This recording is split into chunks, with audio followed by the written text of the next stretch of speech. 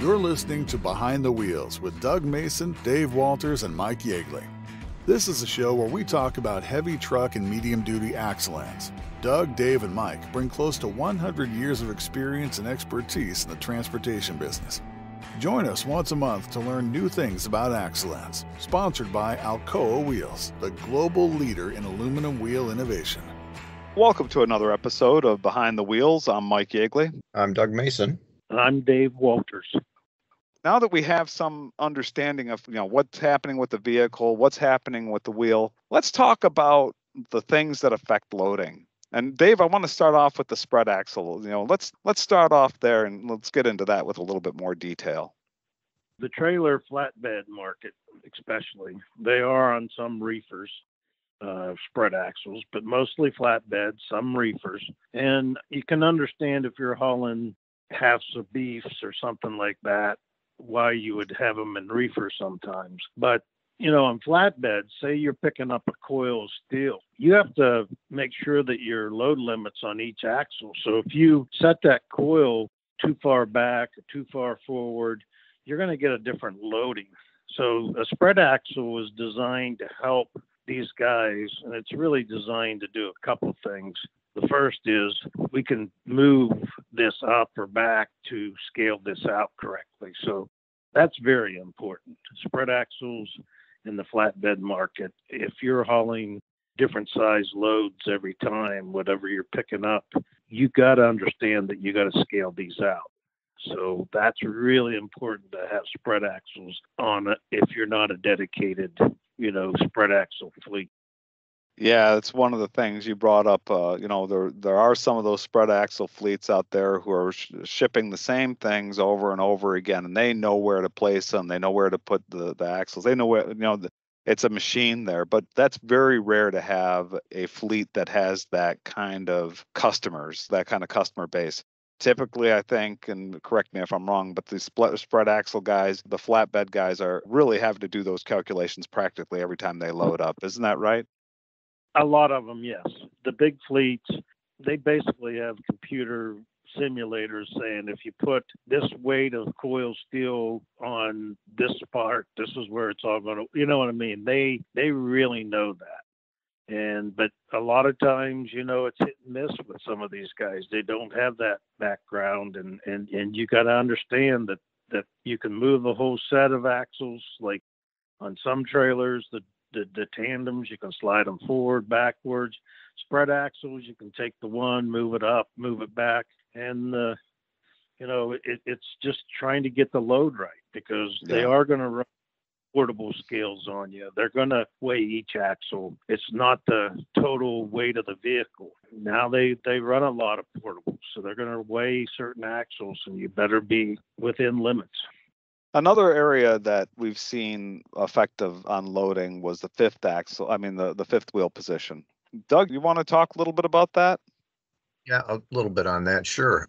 Yeah, the fifth wheel positioning, and Dave, you can corroborate this, but typically that's really not touched much. It's set up and it is where it is, but it can be used to affect the loading primarily between the steer and the drives. And so if you obviously move the fifth wheel forward, you're going to be placing more weight on your steer axle. And obviously you push it back more on your drives. And there may be instances where that's needed based on what's being hauled. You could move a little bit of that weight to the steer axle. As you were saying, Dave, maybe they've got a 20,000 pound up there. They're running 10,000 pound wheels or an 18,000 with 9,000 pound wheels. And what they're running in their truck is not, it needs to be distributed forward so that they can balance out each of the axles all the way through.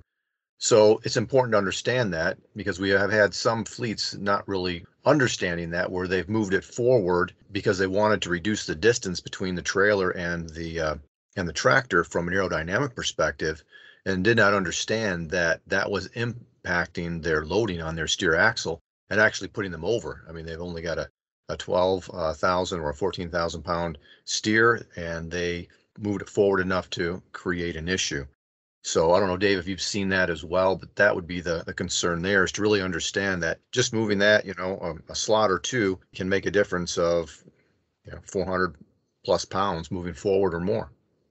what I would always say is back when you had the 12,000 pound axles, that affected that a lot more by shifting that ahead. And, before the show, we kind of discussed car carriers. And I would always say car carriers can get some weight on the front steer axles, because if they're hauling X amount of cars and they put one of the big cars or the big SUVs up front, they can get weight on the steer axles. So, I mean, those are all things that really go into this. And, we actually had in the car carrier industry where we had to upgrade them into a stronger wheel, because they're a lot different than most carrying loads on the steer axles, where most people really find it hard getting weight up there. And they're one of the few that can. I think of fire trucks, actually, they're running 20,000, 22,000 pound front axles because they're carrying X amount of water. They put all their personnel in a cab, and it's all on the steer. You know what I mean? So the configuration of trucks are different. That's something, this fifth wheel positioning issue, I've seen predominantly on cab overs. Once you go to a cab over design, that steer axle is practically hugging the fifth wheel. I mean, there's not a whole lot of room between them. Where in North America, typically we don't have cab overs and there's a lot of room. And so you don't see the same effect. But once you go to the cab over design, that fifth wheel, you really have to be careful about where you place that fifth wheel, because once you go too far forward, that's going to just overload that steer axle. And then the steer axle also, it's got to deal with all the lateral loading. When you steer, when you actually go through a turn, those side loads, that steer axle is going to get beat up pretty hard if you have a cab over design and you have your fifth wheel too far forward. At least that's what I've seen. I don't know if anybody else has any comments on that one. Yeah, I mean, in Europe, cab overs are dominant. And when you look at European trucks and the loading is so much different. So they're basically having to run a lot of times a 9-inch on the steers just to carry the load. It's a different animal. So, I mean, when you go into, I'm thinking like my experience of, watching triaxle cool trucks go up and down through my town where I used to live, and they would have to pick up their lift axle to make the corners. And all of a sudden you pick up the lift axle to turn. Here you're loaded to maximum every time, or a lot of times a little over in my years. The weight that the steer axles had to carry was just ungodly. Here you're turning, you're picking up an axle, transferring that load and making a turn, so you're like, wow, okay. But if you got them on the right wheel, that's where wide base really became prevalent. And then they had no trouble whatsoever. Like I said, there's a lot of applications. And when you start getting your lift axles and your proct axles and all these other different axles that can transfer load from one to the other, and you can pick that up. And then when they engineer these products, they take into account that that's the load, not when we pick up X amount and transfer it to someplace else. So a lot of difference when you get into what I would say lift axles and trailing axles you can pick up. So, mostly in the vocation industries, you see those a lot. Oh, yeah. Yeah. Well, probably the most common problem we see, and Dave, I'd like you to talk a little about this, is inflation pressure, managing inflation pressure, and how not having control of your inflation pressure and what that does to loading. What do you see out in the field when it comes to inflation pressure, especially in dual applications? I do a lot of tech talk with TMC and that. And, it's really funny because wheel guys talk torque and then tire guys talk inflation. Number one issue. So inflation's so critical.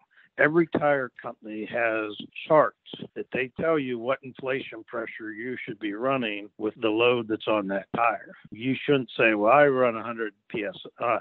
Well, no, you should actually calculate your load and then go down the chart to say, well, maybe I should be running 115 with the loads I'm running. So there's actually charts that they put out to tell you what inflation you should run to get the maximum tire life. That's a critical thing, tire wear, with not running the right inflation, because if you're overloading that tire, your wear is going to definitely be different. So that's why they put out these charts. One of the things we see all the time is customers not having control of their inflation pressure for whatever reason, and maybe letting that inner dual get a little bit low, but inflating, having good inflation on the outer dual. And what that does is it transfers the load from instead of having the load shared equally between the inner dual and the outer dual, the load's going to be mostly carried by the outer dual. That can have a huge impact on overloading a wheel, can it, Dave?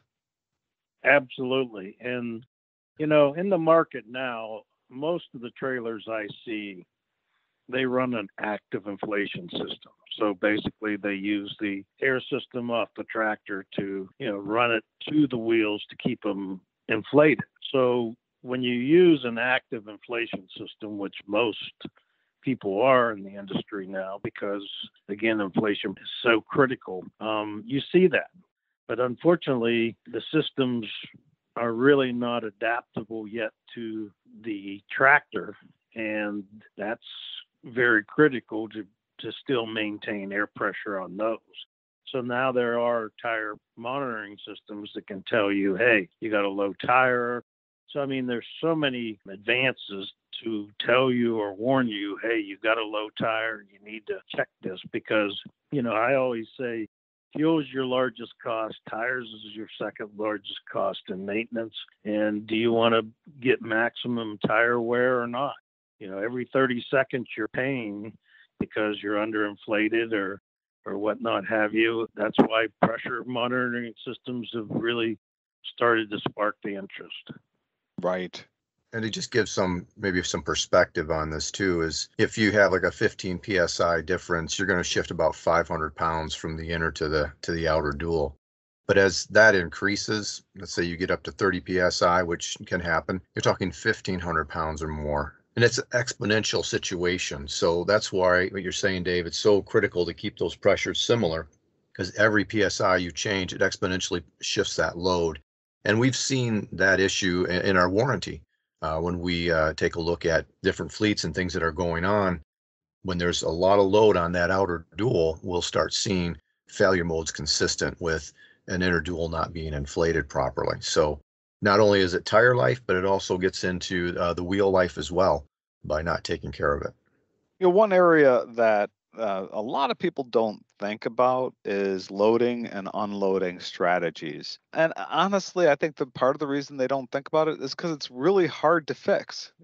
It's one of these things that when you're loading and unloading, it's hard to rebalance your load.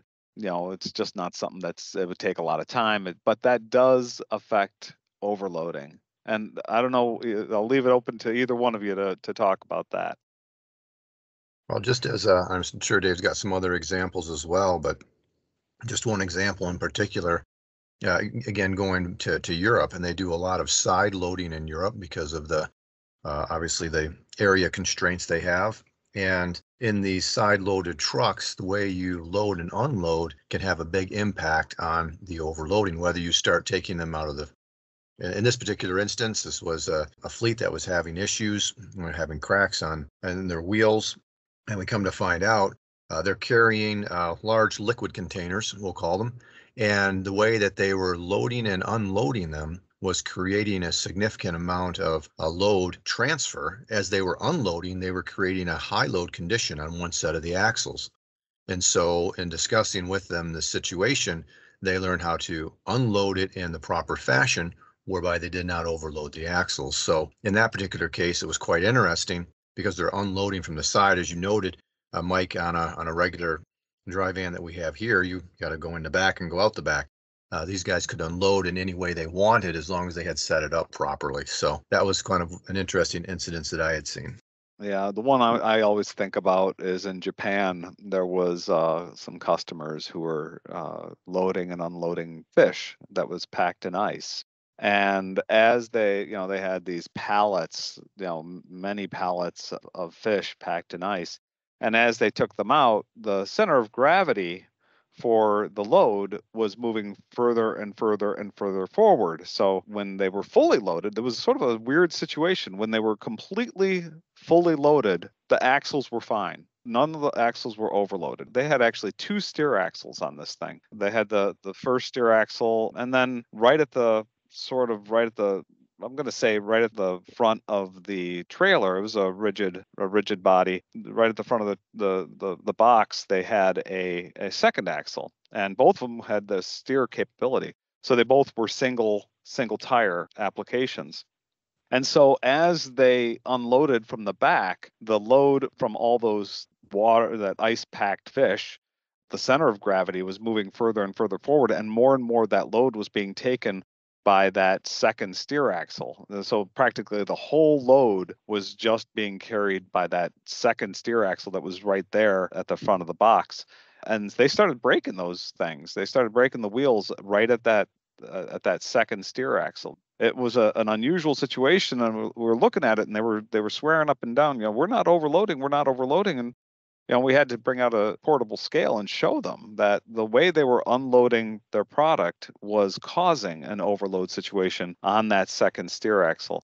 I don't know if that's something that we would see a whole lot here in the U.S. because of the way our vehicles are designed, but it is something to keep in mind, like you brought up, Doug, the side loading, and there are all sorts of unusual loading strategies that are out there. This is not a real common one that causes a problem, but it's something that if you're seeing a problem, it might be something to keep in mind.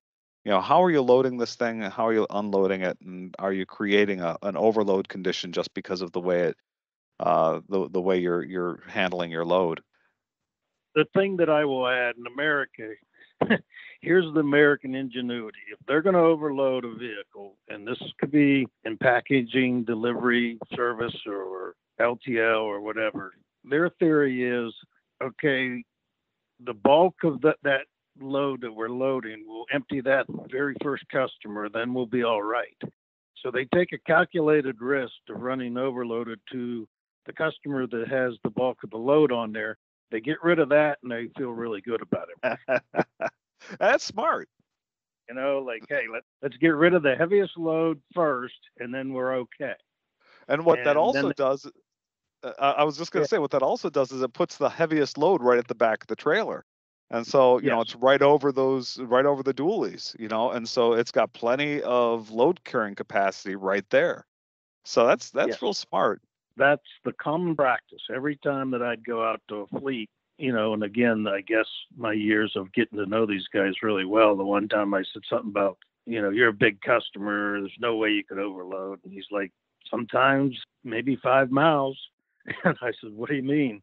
Well, if we got too much of a truck, we just throw all the big stuff on the back and get rid of it first.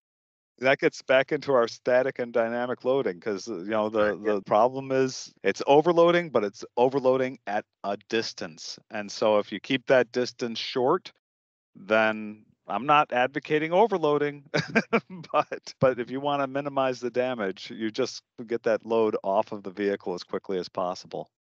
Well, great discussion, guys.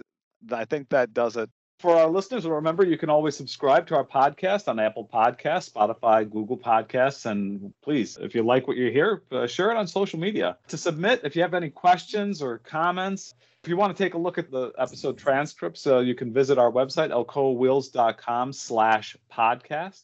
Really want to thank you all for listening. We'll see you next time.